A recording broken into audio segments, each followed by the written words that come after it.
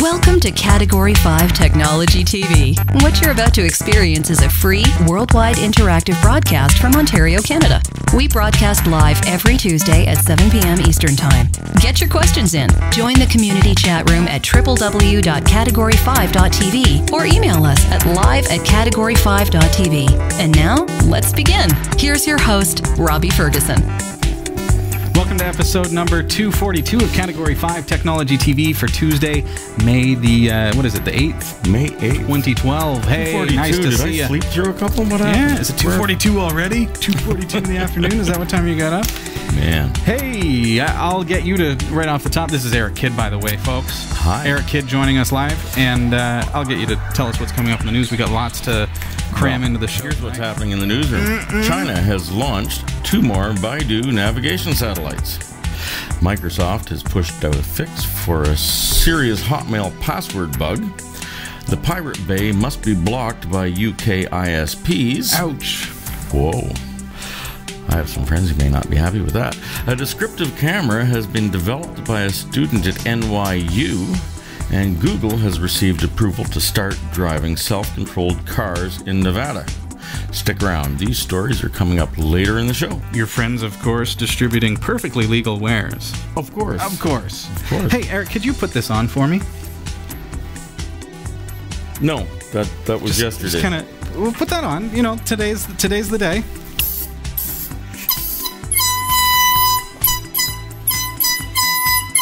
Wow, I hope you have a limiter on that system.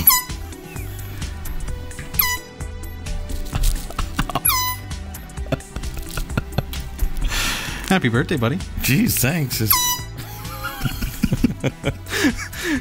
You know what's really good? What the heck is in that cup? What have you been drinking? What's awesome is that the candles, I actually have a 2 and a 5 from my 25th birthday because it was fairly recently. Oh.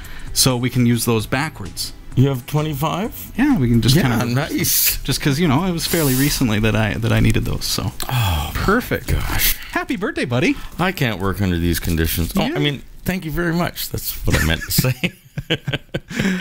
Oh, hey, nice to see you joining us in the chat room. Nice to have you here. If you're watching live, love having you here. Make sure you interact with us. Get onto our website, category5.tv. Click on interact. You'll find the chat room. You'll find ways to communicate with the rest of the community. Our ears are ringing. Yeah, my ears are really ringing. It's a very small studio. It's like sit in a bathroom, like a closet-sized bathroom, and blow an air horn. That's what. What were you blowing? Never mind. Okay. Hey, by the way, Category 5 TV is a member of the Tech Podcast Network. If it's tech, it's here. Send in your postcards. We love to receive your viewer postcards here at Category 5 Technology TV. Get one from the store, preferably one that represents something that means something to you, maybe a nearby landmark or your town itself. Send it. And also we get a lot of custom ones. We love receiving those as well. Category 5 Technology TV, Postal Box 29009, Barrie, Ontario, Canada, L4N7W7. Yes, what he said. Thanks for your input, friend. I'm just trying to help. I'm just happy to be here, glad to be alive. And even if I am 25. Well, we might have to reverse the numbers. Okay, even if somebody I am on 52. Facebook saw that and said, yeah, I saw something. Are you sure he's not 21? You work it out. All right. You got a mobile device. Scan that code. m.cat5.tv. It's going to bring up our mobile website. You can watch on-demand episodes of Category 5 Technology TV. You can read what's going on in the newsroom. All that kind of fun, crazy stuff optimized specifically for your mobile device. So what do each of those little marks on the QR code mean, Robbie? Could you explain that to us all? 374896. On, off. 1010. Okay. What else have we got tonight? Tonight we are... I'm so excited. It's been in development for a long time. GIMP 2.8. That's the GNU image manipulation program. Kind of like the open source alternative to Adobe Photoshop. So if you're interested in graphic manipulation, even in the slightest, if you want to be able to touch up your photos, if you want to be able to take it one step further and do some really cool effects, Even the old version had some pretty darn cool effects. The old version is exceptional. 2.8 takes it into a much more competitive realm. I think we're really getting close to that commercial grade application with 2.8, of course working toward their 2.10 release. So stick around. We're going to be talking all about the GIMP 2.8. Also, we've got viewer questions. Eric is standing by. He's got your emails at live@category5.tv. That's right. Got the chat room up there. Pretty well organized tonight. Like I said, I'm just happy to be here. Glad to be live. Yeah, I have coffee in my Ubuntu mug. This is heavily caffeinated coffee tonight, folks. Because last time he complained that it was half calf, as you may recall. It was half calf. It was half. How's that? It was half not calf as well. This one scares me because the coffee maker kind of stopped brewing it at 6 or 8 cups. You know, that happened to me earlier. But I put in enough grounds for 12 cups. Sorry. Yeah, I did the same thing this afternoon. I put in enough grounds for 6 cups, and my daughter brought me a coffee, and she'd only put in enough water for 3 cups. It was great. That's all right. Sometimes that works in your favor. Monday, so yesterday, got into work. You may have seen it on Twitter. I saw that you tweet. I mean, I saw your tweet. But I made the coffee as strong as you normally would, and the coffee maker erupted. But I was not in the kitchen at the time, so there was about this much water in the bottom of the pot. Okay. And the rest of it didn't come through, so it was extreme. It was like molasses strong. The Mount Etna of coffee makers. Yeah, it kind of went. So fortunately, we got a new coffee maker for today. It's working great, but that's not the way to start a Monday. Did Brett yell at you? It wasn't my fault. Not this time. Not this time. Hey, we have some questions. Should we jump into some questions? We're going to jump. We're not jumping yet. I can tell. I can tell by the look in your face. I've got lots of people in the chat room I want to say hi to, but first we're going to take a real quick break, and don't go anywhere. We're going to talk about we're going to bring up your viewer questions right after the break. Also, want to say hi to you in the chat room, and we're going to be looking at the GIMP 2.8. So stick around. We'll be right back. At Eco Alkalines, we believe you should be able to trust your batteries not just here, but here, here, and here. But with one exception, you should also be able to trust your batteries here. Eco Alkalines are the world's first and only certified carbon-neutral battery manufactured to the highest standards of recycling and quality, without any trace amounts of harmful chemicals like mercury, lead, or cadmium. Eco Alkalines provide performance that rivals leading national alkaline battery brands at a comparable price. Find out more about the Eco Alkalines difference. EcoAlkalines.com. This is Category 5 Technology TV. We're online, www.category5.tv. Eric J.A. Farm was saying in the chat room that you look like you're about to fall asleep. Sleep? What's that? Lots of happy birthdays. You're going to have to look over the chat logs. Folks, nice to see you. A. Jameson, DJ Hot Wheels, Garby, always a pleasure. We got Chris Reich who's joined us. All right. Sir, I just saw something good to see you. I hope you're well. About Eric being an old man. Come on now. You got to admit, for an old man, he's doing pretty good. Wow. You know, he exudes youthfulness. I'm just not even going to ask good guy what he's on about. Raven Lords, hey, Agamotto. Toby. It's Toby, by the way. He told me to tell you. Who? Toby. T0BB. Oh, Toby 331. The 333. To be. I said in the chat room, well, Eric doesn't speak lead, so... Yeah. Folks, hardly speaks English. Come on, Toby, he's 52. Come on, man. Hey. He's it's going to take him a while to get there. Oh, fantastic. Okay. Toby was in the chat room this week, and pleasure to see you there. What was he doing in there? I think he was procrastinating. Supposed to be doing some work or something. Ah. Procrastination is a terrible thing. Well, this is the earliest I've ever been late. Oh, dear me. Okay. Straight to the viewer questions. Invincible I'm Mutant, not reading Pyros any Rock. questions now. Nice to see yous. Yeah. And thank you for all the birthday greetings out there. That's kind of nice. His girlfriend made me breakfast yesterday. And she's a keeper. She definitely is. Yeah. And a cinnamon coffee cake with candles jammed in it. And That's the way my days. Oh, and fresh coffee and fresh juice. It was great. And then all of my kids took me out to the keg last night. Wonderful. So you had steak? Yeah, I had roast beef. You had roast beef at the keg? Beef. I did. How was it? Fabulous. That to me, if I were to go to the keg, I would be like, give me a steak. No, I thought roast beef was their thing and steaks were a sideline. Really? No, I don't know. It was very good. It was wonderful. Excellent. I'm sure it was just fantastic. And my kids paid for me, so it was even better. Really good. Really good. Should have got the roast beef and the steak. Actually, you know what? The difference between the 10 ounce and the 12 ounce? Yeah. 10 ounces is way more than you need.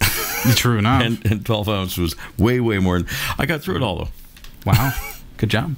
Anyway, here's a question from Sydney Joyner. All right. Hey, Sydney. Who's running Debian 6 and Ubuntu 10.04. Intel is in the third generation of their current line of processors. Mm-hmm. When will the Linux community catch up and be able to take advantage of this technology? Whoa. What do you mean? I'll repeat the question. When will the Linux community catch up and be able to take advantage of this technology? What do I need to do to take advantage of this, Sydney? Go ahead and buy one. Actually, Sandy Bridge was kind of where things kind of fell apart a little bit with the kernel, but Ivy Bridge, the newest Intel processors, are apparently performing very, very well, including the onboard graphics, which is, that was kind of where the problem lied with the Sandy Bridge. So with Ivy Bridge, though, I think things are working very, very nice with Linux. So, hey, if you've got a specific issue with the Ivy Bridge chipset and Linux, let us know. So don't be harassing our viewers. Yeah. You're telling them his question's not specific enough. Well, sorry, Sydney. I am under the understanding he's in a bad mood today. Terrible. I haven't even finished my cup of coffee. Eric was 5 minutes early. Yeah. What am I going to do? No, well, Sydney, I'm under the impression, and we can look, but I'm pretty sure that Ivy Bridge is working real well. That's the new processors from Pharynix has got an article here, first one that came up in Google. What do they say? Oh, this is too early. This is before it was released, I think. That was May 6, 2012. Oh, was it? I'm just skimming. It's too much text. Scanning and finding the details of the article. He can't read the date. All these ads are just confusing to me right now. Okay? It's too much flashiness. Oh. The driver's still at OpenGL 3.0. All right. I don't know. Windows driver is going to OpenGL 4. Okay, I don't know. I don't have one, but I am under the understanding that they're performing very, very well. Sydney, don't challenge them. Of course, you're only going to get OpenGL version 3 just now. Is that what you mean? As far as 3D performance on the chipset? Hard to say. But you know what? Linux is... I don't know how to say, but it's like constantly development and bleeding edge stuff. And there's always stuff that's being tested that is going to be, tomorrow's most awesome technology. I mean, we're seeing that with Ubuntu right now with 12.04. It's like they're at that bleeding edge, and so we're really seeing a push toward newer technologies. Which leads into our next question. Oh, all right. Hey, thanks for the question, Sydney. Yeah. And I don't have one to test with. I am under the impression that they're performing very well. I see that they're only supporting GL3 right now instead of GL4, as is the case on the Windows platform. Only really going to affect gaming, like hardcore gaming, if you have OpenGL 4 requiring games on Linux. That would be the other thing. So we'll see. Well, John Crisp has a question. John is running Win 7 64 Mint 12 VirtualBox Ubuntu 11.10-12.04, which leads into your comment. Yeah. So, hi, Robbie and crew. I guess I'm crew today. Yeah. Not too pleased with Ubuntu 12.04. No sound. It seems lots of people are having this issue. It worked fine and does in Mint 12 and Ubuntu 11.10. I've tried all the tricks found on various forums. Nothing seems to work. Suggestions welcomed. And that's from John down in the Lone Star State, down in Dallas. All right, John. Haven't had that problem. What chipset are you using? And Bob Wills music. Has anyone in the chat room seen that happen? Installed 12.04, clean install, and things aren't working as far as sound goes?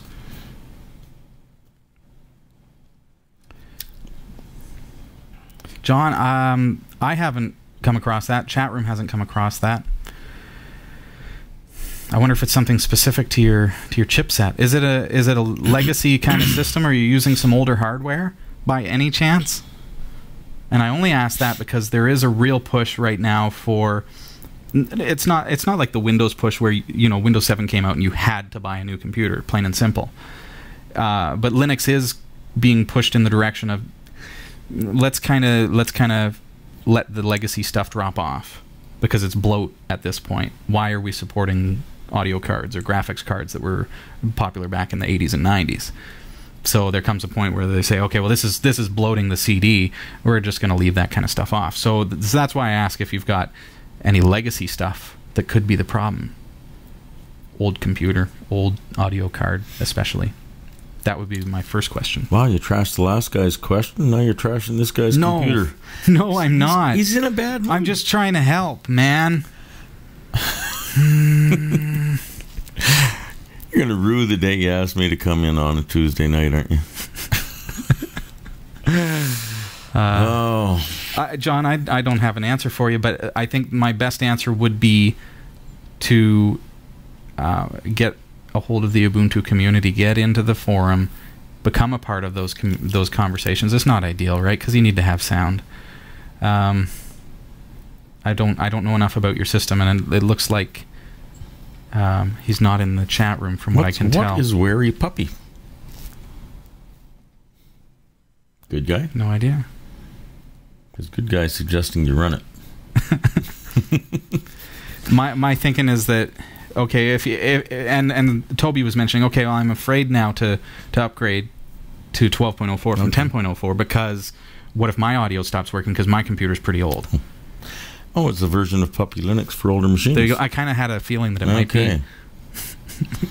So with Toby's comment, what I would say is, Toby, get the ISO, all right? Which is the file, the CD off of the website, ubuntu.com. Don't go through like a Wooby install or anything like we demonstrated the other week. That was just to introduce Linux to Windows users.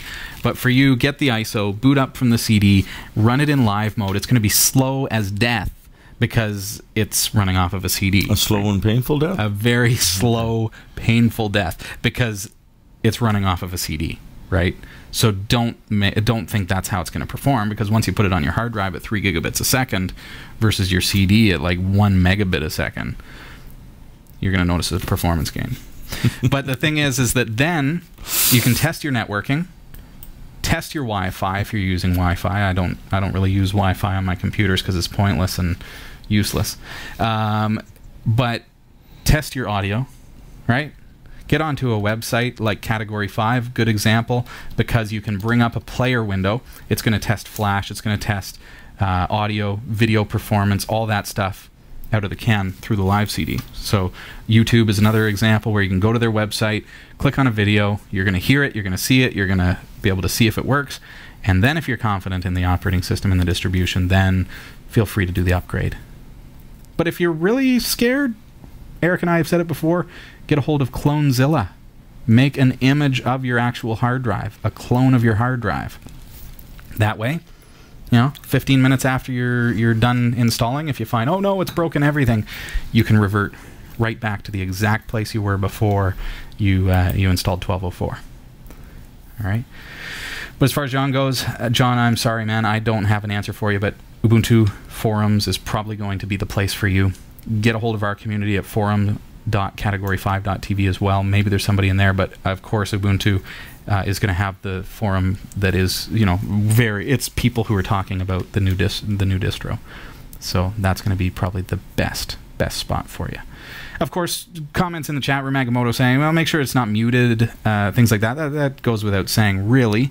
But definitely, make sure that, you bring up your volume control. Make sure that everything's up. Try different applications. Ubuntu 12.04 is going to work with your sound card a little bit differently because each application has its own volume control. So you can have your movie playing at a very low volume, but then have your Skype at full volume, for example, so that you can hear a conversation but be watching a movie while you're talking to Mom. So that's a little different. Oh, check the stupid stuff first. Thanks, Chris Rick. Chris Reich's suggestion. Could be the grapple grommet. The thingamajig over there is not even plugged in. You know that green thing? That cable there? Plug it in. Because you tripped over it last week. Last Tuesday when you was getting in the back. You done? Yeah, I'm done.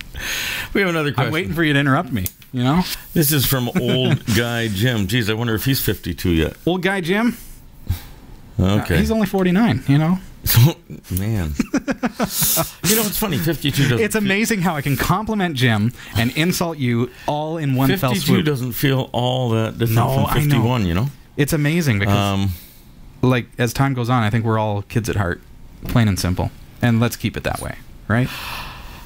Sadly, when I get banged up at hockey, the doctor looks me square in the eye and says, Eric, you're not 18. You've got to stop this. This is from Old Guy Jim, however old Guy Jim is. Old Guy Jim. Guy Jim. No, that's Hey, not. Jim. Also running Ubuntu 12.04. Excellent. Made the switch. Old Guy Jim says 52 is a long time ago. Okay. Just like that. Anyway, Old Guy Jim's running 12.04.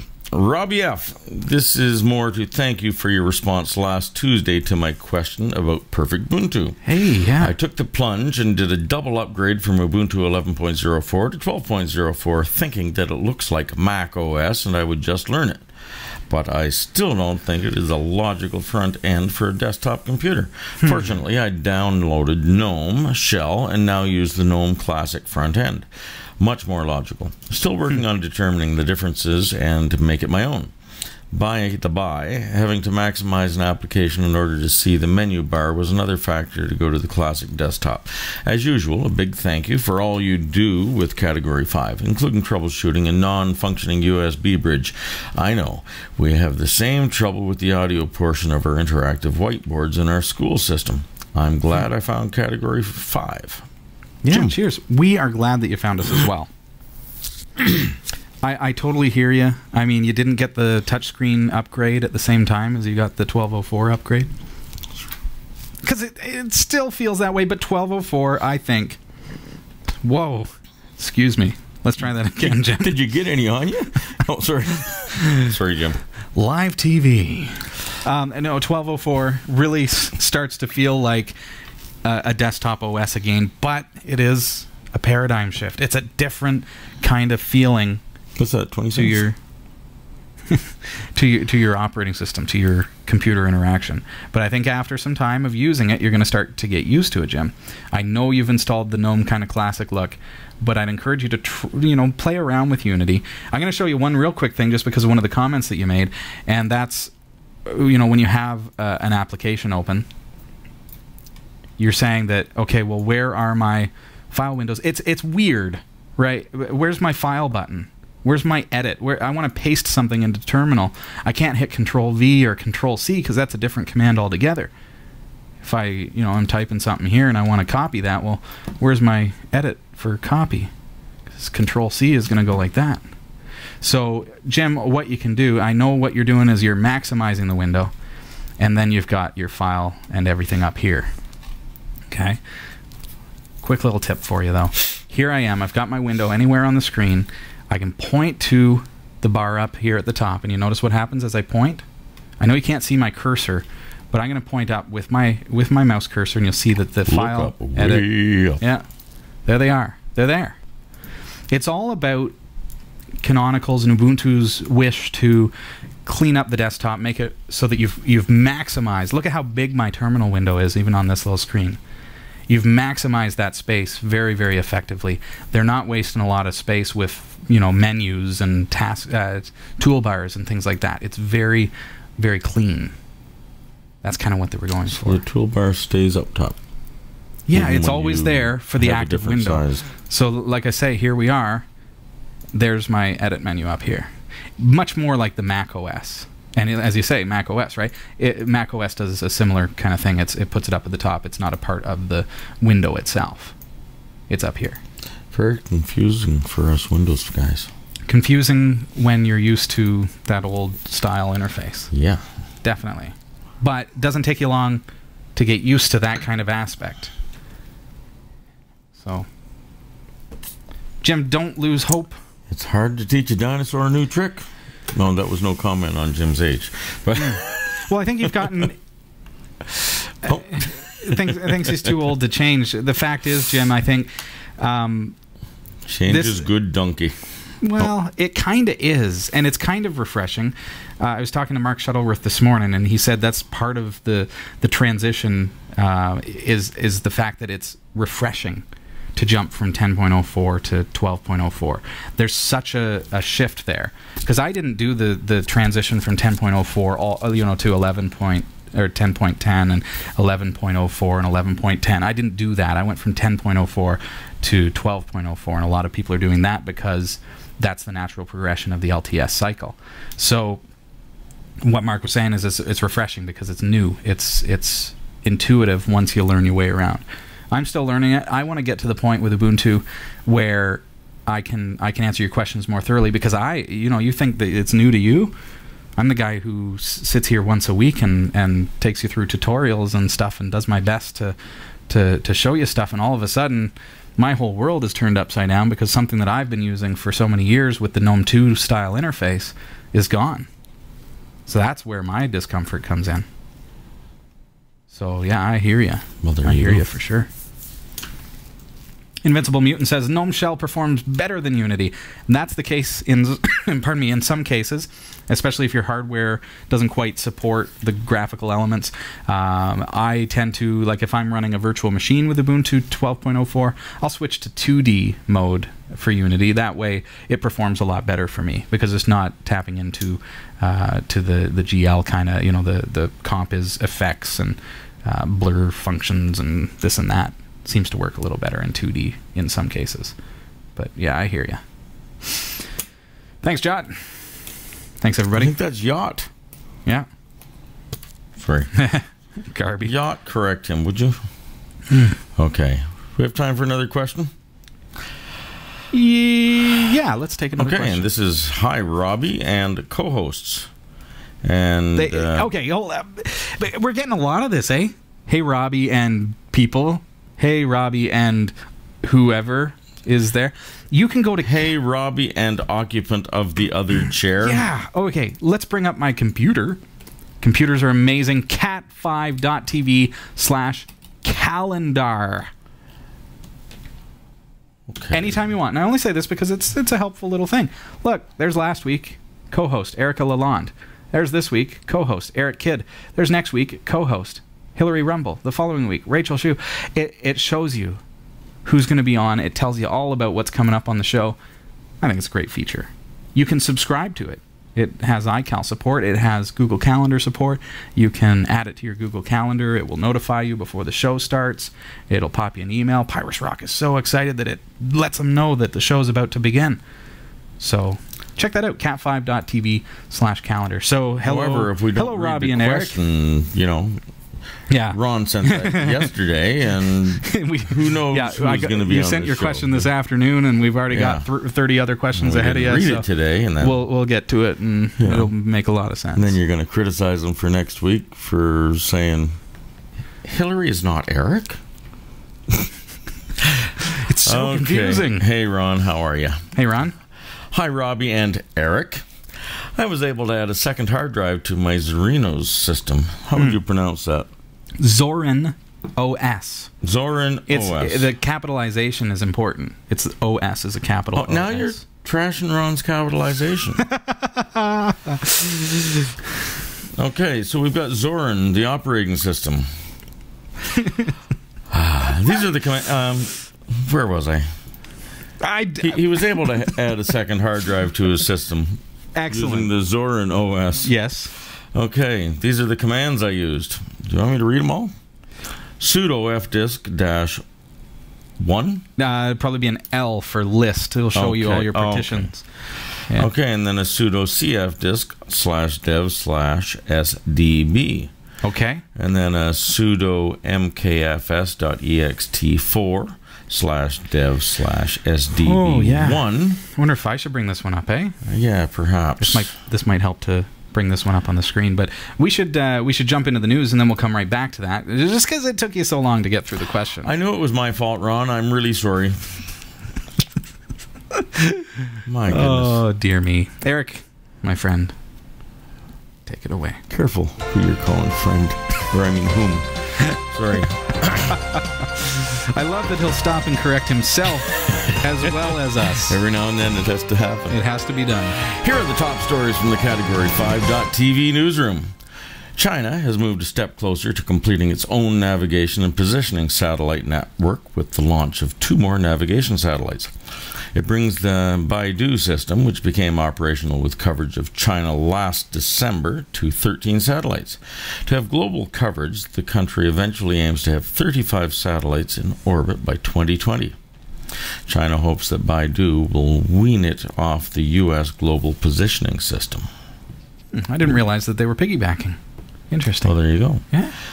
Microsoft rushed out a fix for a serious bug in its Hotmail webmail services recently.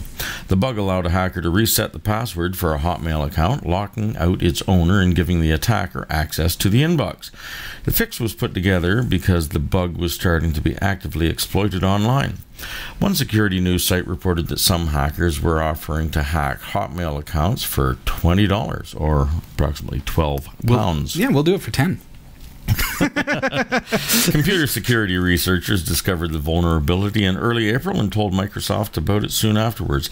The bug revolved around the way Hotmail handles the data that must pass back and forth when a user wants to reset their password. File sharing site, the Pirate Bay, must be blocked by UK internet service providers, the High Court has ruled.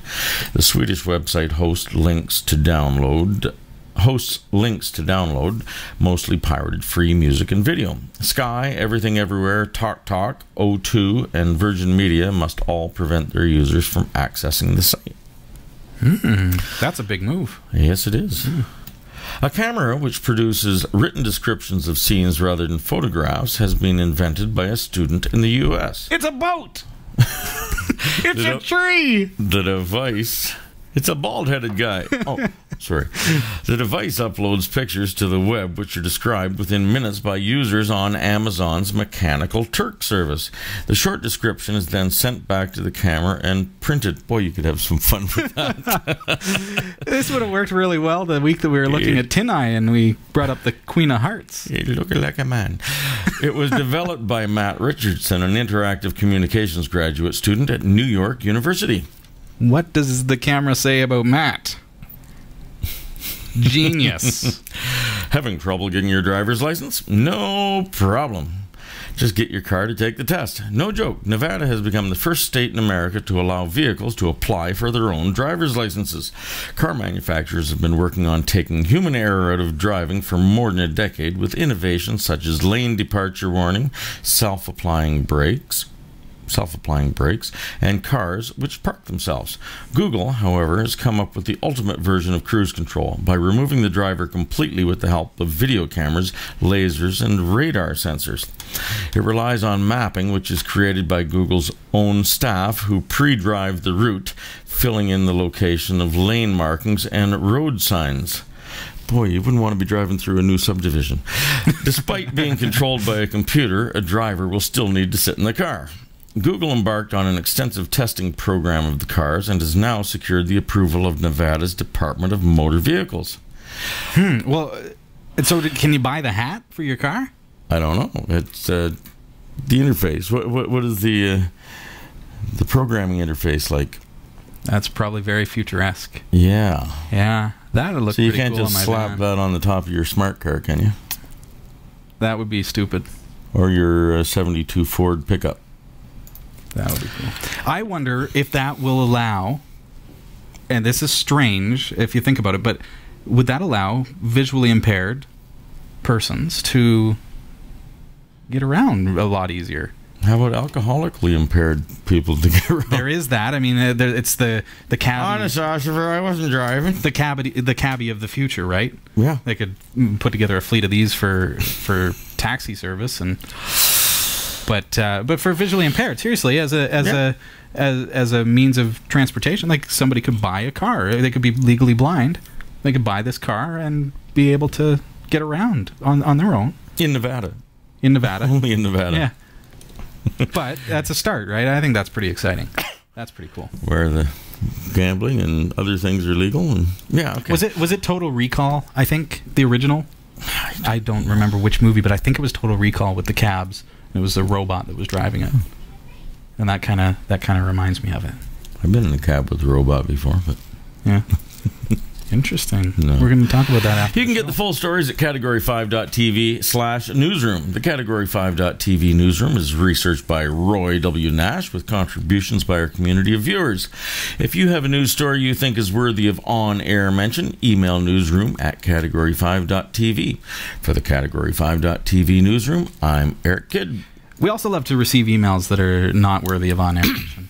Yeah. Those are great too. Tonight, we'll accept anything. Category 5 Technology TV is brought to you in part by Cordery Electric. If you see these beautiful lights that we have going, there's no flicker, there's nothing going on out of the ordinary. It works great, and that's all thanks to Cordery. You can check them out. They are the official electrical sponsor of Category 5 Technology TV. CorderyElectric.com. Is Cordery running 12.0 for Ubuntu? Are you? I don't know. We could talk to them, We could get them to make the switch. We're also brought to you by GardenGateFarms.com. For certified organic broccoli sprout and wheatgrass juice, visit GardenGateFarms.com. All right, I know we've got a question there, so I am pulling up my email so I can kind of look through here. Okay, so this comes to us from Ron Smith. Ron Smith. Okay, so they basically they've got a hard drive in their system. They're mounting it for the first time. Now, using Zorin OS. I think we established that. Yeah. Yeah. If you can bear with me just 1 second, maybe Eric can quip and insult. Eric will be quiet then. Fine. Don't have to tell me twice to shut up. What I'm going to do... One time I almost starved to death because I shut up for so long. No, okay, I'll stop. Well. Okay, Ron, I'm done. I wanted to copy that into I try to keep your private information private, so I've copied that into a text file so that your email address and things like that aren't exposed. Okay, so here we go.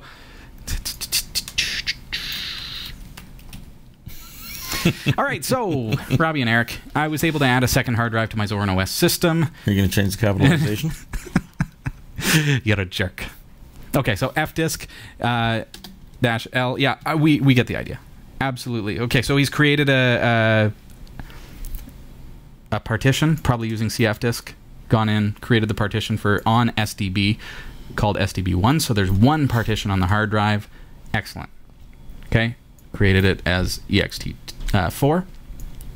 You've made a directory off of the root folder of your hard drive called data. That would be the first thing that I might change, to be honest with you. And the reason for that is because it's on your root folder, and it's probably... I like to put stuff in an organizational structure so that backups are a little bit easier, and I know you're probably not going to back up anything in the root folder of your computer on Linux, but it just kind of keeps things logical, because now what happens if you add another hard drive? Where does that go? Data 2 in your root folder? So I like to put things in mount, MNT. So what I would do there, I would just change that to make dir/mnt/data. I would just keep them in there, because that's the folder that's specifically built for data. Okay, then you chmodded the data directory to 777, which may not be necessary if you do chown correctly. You'd probably, I mean, it's your own computer, so 777 is probably safe, but of course you're opening yourself up to hackers and stuff with 777, but probably okay. You'd be better to sudo chown R, or just, it's only a mount point at this point. There's no recursion necessary, so we don't need the -R. So you would go Ron. If your username is Ron, mount data, for example. So now you are the owner of that folder, of that mount point. But yeah, you're probably right that 777 will work for you too. Pardon me, gedit, your FS tab, that's your file system table. Added this line, /dev/sdb1 mount point /data, which just for the sake of the demonstration, I'm going to change that to MNT as well, just so that it's logical to what I've suggested before.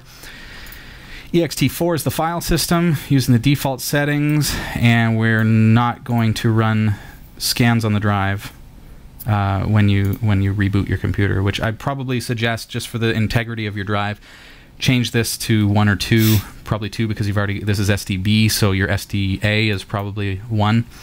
By having 0 at the end of the line there, you're saying, don't scan my drive ever. Don't ever do a file system scan on my drive. I would set that to 2, which is going to put it in order.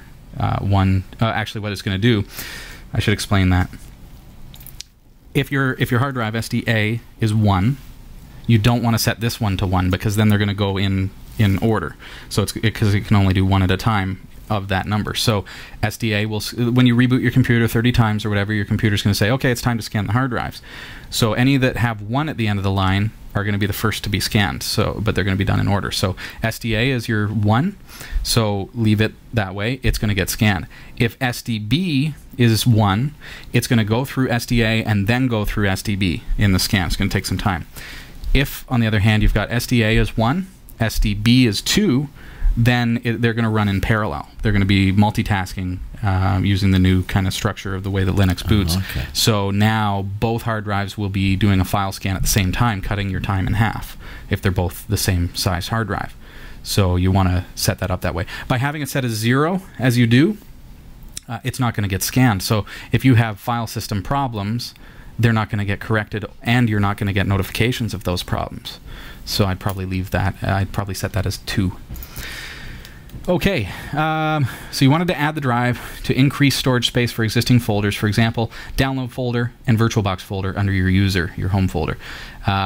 Both drives are 500 gig drives. That answers that question. Is it possible? Absolutely. Let's do it. Okay.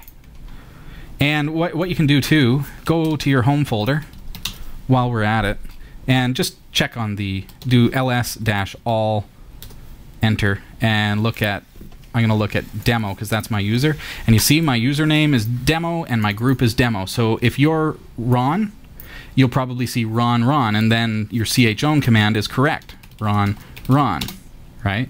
Mount / whatever. Okay? So that's where that comes from. And you know that because your home folder, obviously, you have access to. My children have a login here, and I don't know what it's done to them. I think I've deleted that account. That's what's happened there. Tester guy is an example, one that I used for testing, and it creates the root as tester guy : tester guy.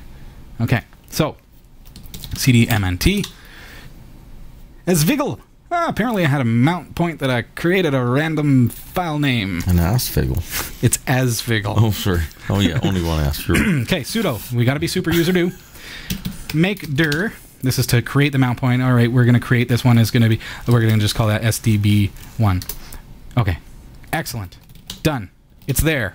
Okay, so then let's pretend that this is mounted. I've blah, blah, blah, mounted it, and you can go mount-a. You don't need to reboot your computer. Go sudo mount-a after you've done setting up your FS tab, and it will give it a go. Oh, and I noticed something else about your FS tab. Just now I realized that I would change. Can we talk about BLK ID in a few minutes? Will we have time? Probably not. We're going to need to look at the GIMP here. Okay, here's what I want to do. I'm going to go make dir. Now notice I've pretend it's mounted here, okay?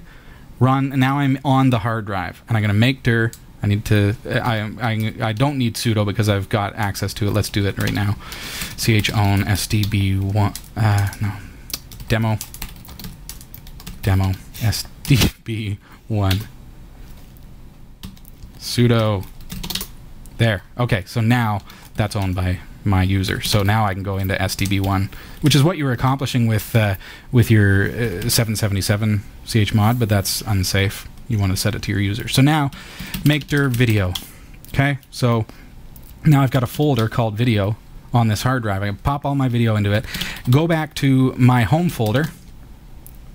There it is. Okay, move video to ./video backup. Okay. Cannot stat. Okay, I don't have a video folder. What do I have? Oh, videos. It's plural. Okay. What I'm doing is I'm backing it up. It's gone. Okay. Now ln-s for create a symlink. We've already mounted the drive. So we're going to go mnt sdb1 video space videos. Enter. Okay, now I've got a symlink there. If I go to my home folder, I click on videos, I create a folder in here, and I go hello. You'll notice that my directory seems to be demo/videos. However, if I go to my home folder, go up a couple of levels in my file system and go into mnt sdb1 video, you'll see that the hello folder is in fact on my sdb1 drive. Okay, so absolutely it can be done. We're going to use a mount point. We're going to mount our hard drive to it.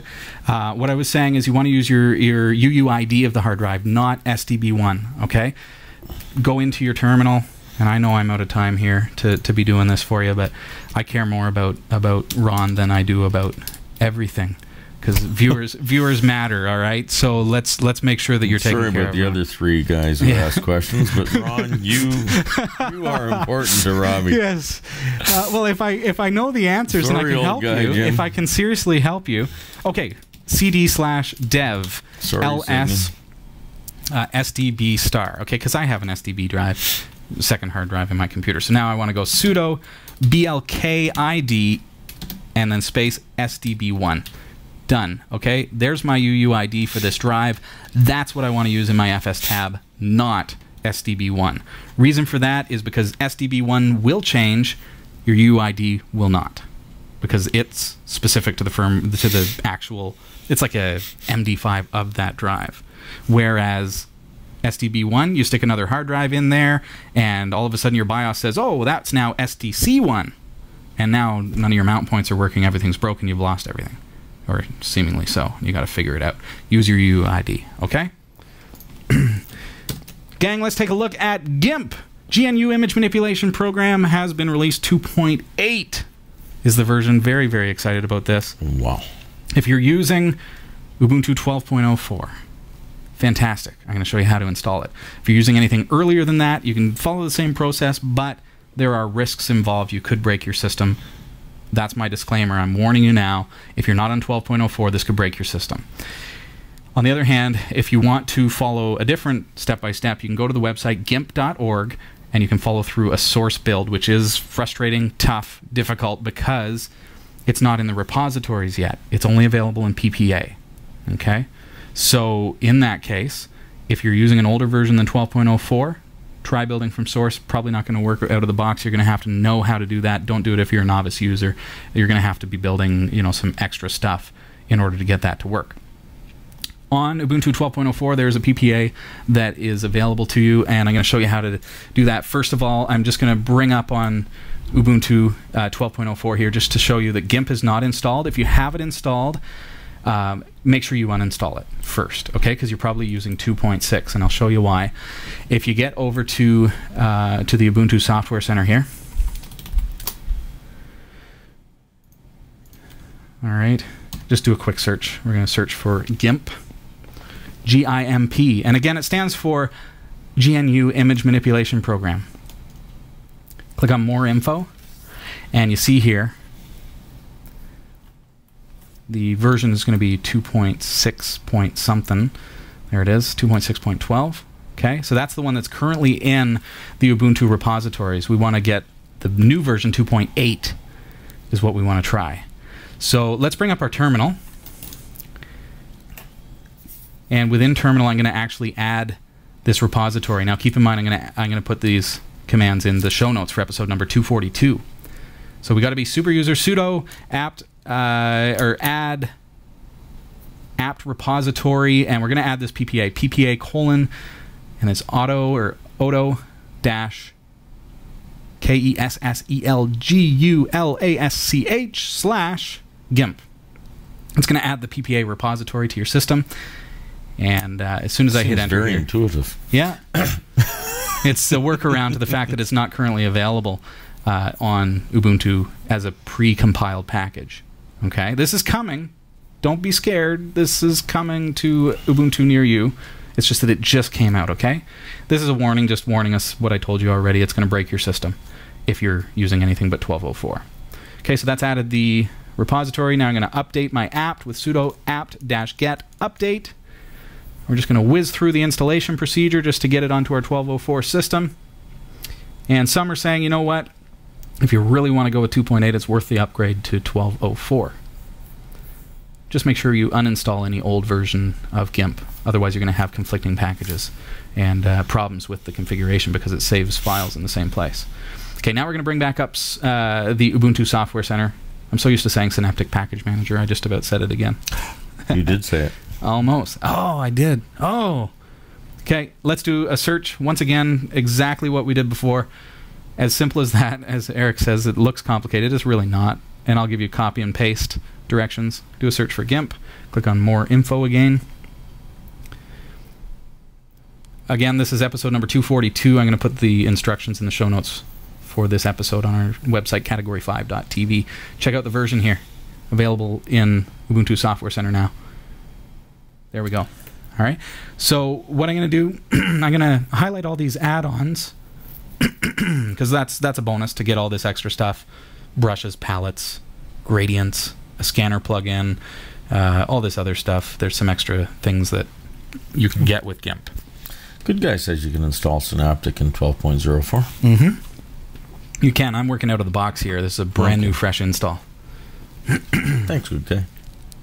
He's a good guy. Fantastic guy. That good guy is so good. All right, so now I'm going to apply changes. That old guy is so old. Enter your password. We'll be good to go. I'm going to accelerate things here just because we're running out of time. So we'll just kind of zip.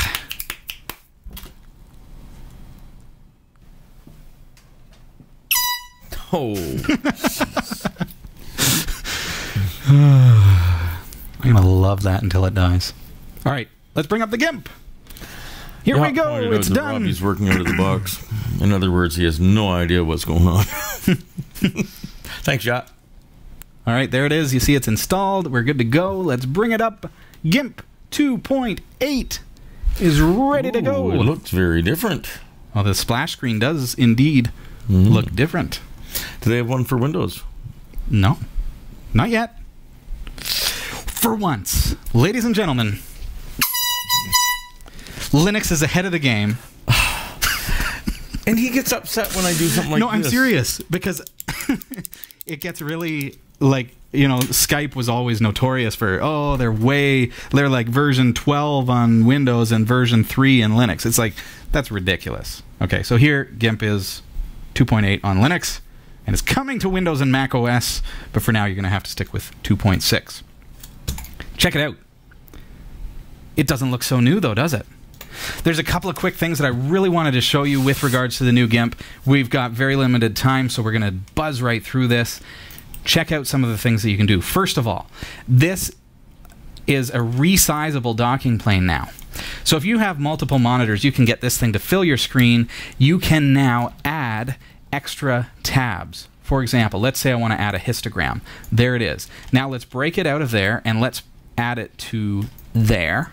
Now we've got the histogram there, we've got the tool options here, and we can move things around in such a way that we've now got this amazing customizable toolbar that can fill our whole first screen, and then we can do all our image editing on the second screen, for example.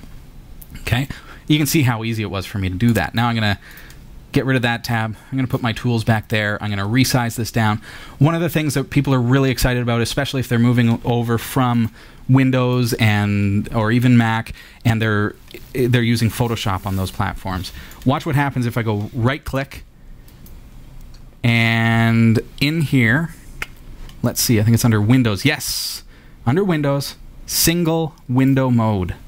So for all you Photoshop fans out there, this is going to give you a much more Photoshop-esque And for kind all of you interface. Windows fans out there, I hate to burst your bubble, Robbie, but 2.8 is available for Windows XP, SP3, or later. Did it come out? It wasn't there yesterday. Thanks, old guy Windows. Jim, for giving me a little heads up on that. Well, we beat you by a day. Well, a few You days. just didn't a few probably, days. You probably didn't even look for Windows I the other didn't day. Google it. I did. I did. He did.